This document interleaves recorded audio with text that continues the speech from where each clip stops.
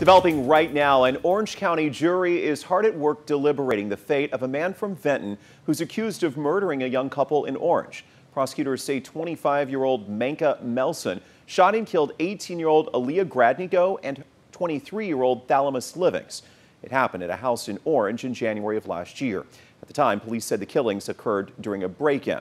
During opening statements, prosecutors said that Melson was obsessed with Gradnigo and that he sent her around 10,000 text messages before the killings. Now, before the trial, Gradnigo's mother told 12 News that her daughter was not in a relationship with Melson.